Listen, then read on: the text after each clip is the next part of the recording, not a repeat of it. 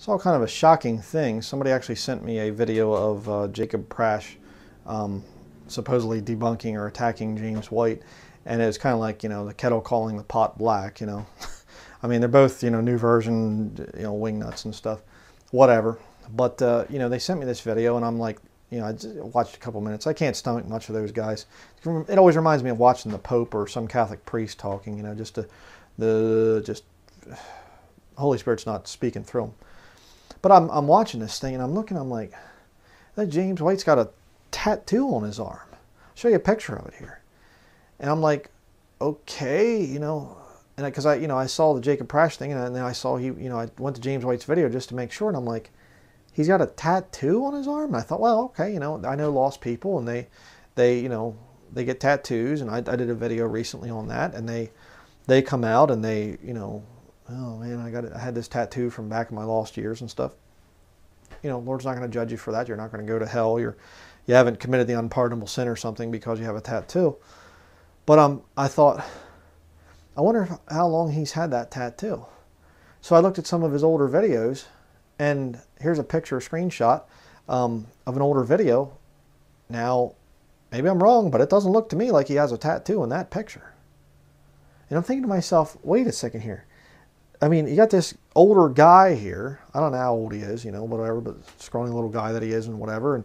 And he's like, got a tattoo. And I'm going, it looks like he got the tattoo recently.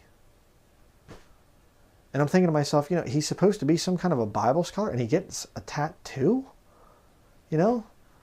I mean, what kind of carnal, you think you're a teenager or something? It kind of reminds me of you see these old women and they wear like the hip hugger pants and they're like, trying to look like young and hot or something, and it's just like, act your age,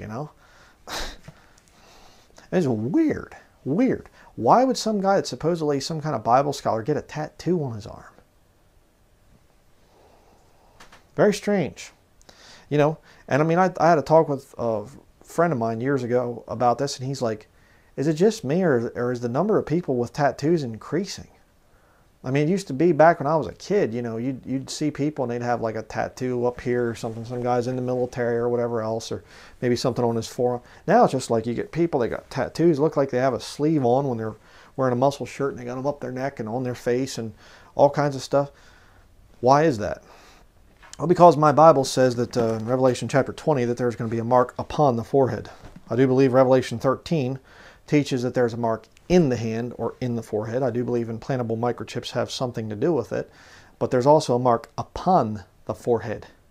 So people are going to have to get rid of that aversion to multiple tattoos. So my question is, why would the Holy Spirit lead somebody who's older, or anybody that's saved, to get a tattoo on their arm? And I mean, James White, the problems with him are so legion. I mean, it's just, where do you even begin? But it's just like this, okay, this is a really, really weird thing.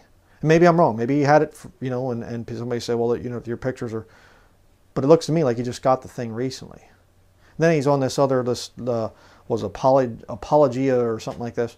I'll put up a screenshot of this. And, he's sitting around these guys, this pastor, this young guy, and he's got tattoos all over the place. He's not even trying to hide it.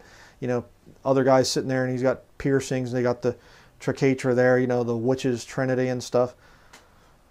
And I'm just going like, okay,